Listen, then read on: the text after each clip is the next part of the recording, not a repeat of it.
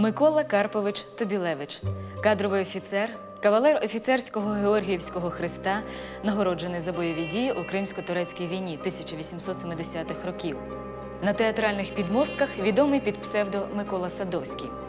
Легендарний актор та режисер, що належав до покоління корифеїв українського театру. І просто красень-мужчина, від природи наділений заворожуючою харизмою і чудовим вокальним та сценічним голосом. Про Миколу Садовського сучасники писали, що сила його впливу на глядачів була колосальною, особливо на жінок. Багато років його партнером по сцені і коханою жінкою була Марія Заньковецька.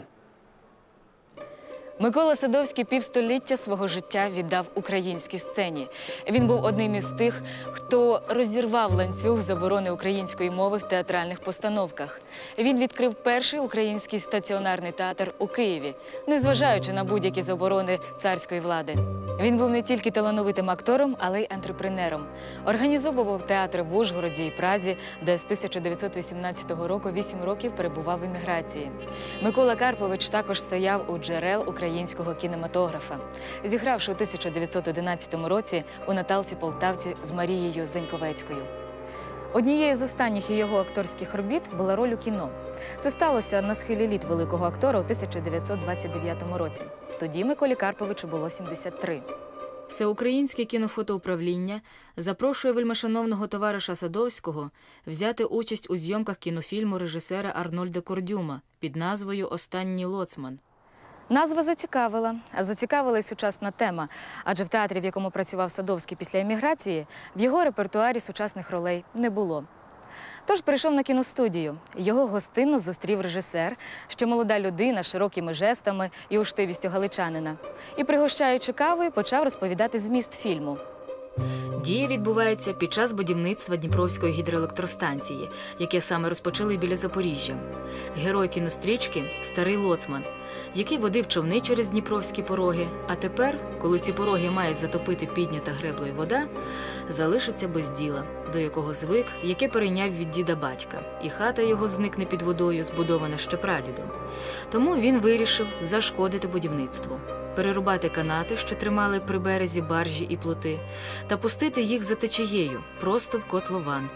Зруйнувати його і залити водою все, навіть людей, що там працюють. Але за збігом обставин робітники залишаються живими, а гине він сам, потопає в Дніпровій круговерті.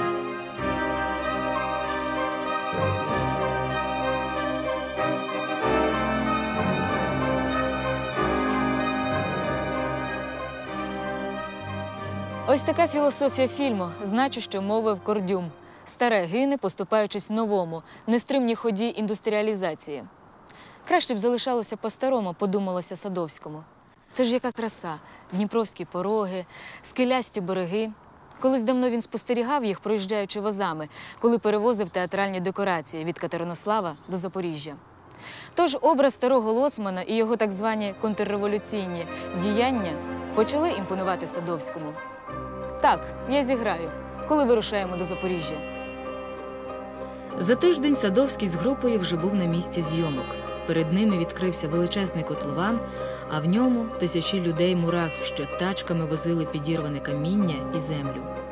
Пилюка зависала над ними, наче жарке марево. Сюди мали спрямувати русло Дніпра.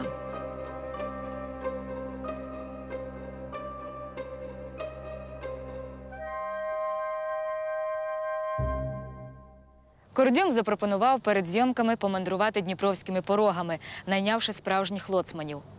У лоцманському селищі Кам'янці зафрахтували човен «Дуб» і найняли 2 лоцманів, нащадків запорізьких козаків. Тут їх було чи не півсела. Намостили сіна в човні на дерев'яних лавицях, повсідалися і попливли на веслах. Течія набирала швидкості, вже і веслувати не було потреби. Несе Дніпро. Раптом човен поринув у якусь безодню під уламками скель. Ніж човна пірнув у воду, а корма занеслася над головами. Кордюм і Садовський вчепилися обома руками за лавці. Один необережний рух лоцмана, і усі могли би піти на дно. Вибралися на спокійне плесо, витягли дуба човна на берег. Лоцмани дістали з дерев'яної скриньки в човні, зав'язаний у хустину під обід. Запросили Садовського і Кордюма розділити з ними трапезу. Дивлячись на цих симпатичних дядьків-козарлюг, Микола Карпович думав, невже такі люди пішли б на так звану диверсію і затопили би котлован так, як хоче зробити герой майбутнього фільму «Дніпровський лоцман». Щось тут не в'яжеться. І раптом йому пригадалися арешти в Києві, коли ГПУшники заарештували його добрих знайомих – академіка Сергія Єфремова і директора трудової школи імені Шевченка Володимира Дурдуківського. Якась невидима на перший погляд нитка тягнулася від тих подій до цього фільму, до образу старого лоцмана-диверсанта. І тут Садовський зрозумів, що це просто пропагандистське кіно, спрямоване на пошуки внутрішнього ворога, а його запросили зіграти такого ворога. Але відмовлятися від цієї ролі Микола Карпович не став. Він вирішив її зіграти по-своєму. Почалися зйомки. Кордюм носився знімальним майданчиком, керував, розставляв акторів і кіноапаратуру. А Садовський, підтягнутий, простоволосий, у білій сорочці з вишитим комірцем, у темних штанях, з-під яких визирали білі сподні, босий, сидів у дощатому курені і чекав. Ось-ось його мала підхопити стрімнина, перекинути, закрутити і втопити. Операторові фільму німцеві Ронні заманилося зняти старого лоцмана крупним планом. Подивився у свою оптику камеру і сказав, що великі вуса лоцмана Садовського не влазять до кадру. Наблизився до актора, торкнувся кінчика вуса і, непомітно витягши з кишені ножиці, очекрижив його. Садовський схопив Ронні за барки, заніс над його головою кулак і так тримав доти, доки Ронні не затрясся від страху. Потім Садовський відпустив його, пожалів, відштовхнув навіть і сказав: «Знімайте, трясця вашій матері». «Може, скористаємося дублером?» – запропонував режисер. Ні, я звик робити все сам. Мотор, камера, заскриготів апарат і почалися зйомки. Садовський повагом вийшов з куреня, витяг з запаска сокиру, перерубав канат, що кріпив його плід до баржі, і понісся стрімниною до порогів. Там його завертів вир, і плід Садовського перекинувся. На березі всі завмерли. Актор пірнув з головою в воду. Було лише чути, як скриготіла камера, мотаючи плівку.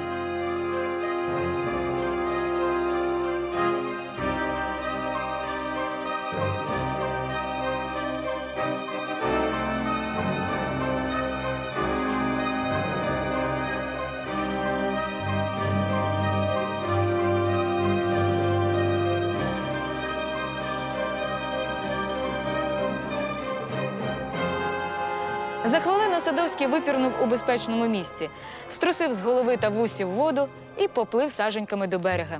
Усі кинулися допомагати йому вийти з води. «А ви як думали?» – сказав захекано Садовський. «Є ще порох. Нас не так-то просто зламати». Коли монтаж закінчили, Садовський прийшов на кінофабрику переглянути фільм. Був задоволений собою, а не фільмом в цілому. В прокат пустили цю стрічку під назвою «Вітер з порогів». Назва «Останній лоцман», бачите, не сподобалася комусь з начальству. Не той наголос, не той акцент. Шкода, що цей фільм не зберігся. Стрічка пропала під час Другої світової війни. Останні роки життя Садовського розмиті часом. Після повернення з еміграції у 26-му році він ще працював у театрі імені Івана Франка. Звістка про смерть і похорон Садовського у 33-му році змусило тисячі людей побороти страх перед репресіями, вийти на вулицю і провести улюбленого актора в останню путь – по Хрещатику, Великий Васильківський, до Байкового кладовища. Мабуть, і в житті Микола Садовський був останнім лоцманом українського театру. Бо не міг актор такого потужного таланту, все життя якого було насиченими динамічними подіями та вчинками, змиритися з подіями 30-х років. Можна сказати, що роль лоцмана була його останнім громадянським вчинком. Ні, я вам так зіграю лоцмана, що його полюбить глядач, як любить моїх героїв у театрі, і не повірить, що ця людина здатна на підлість.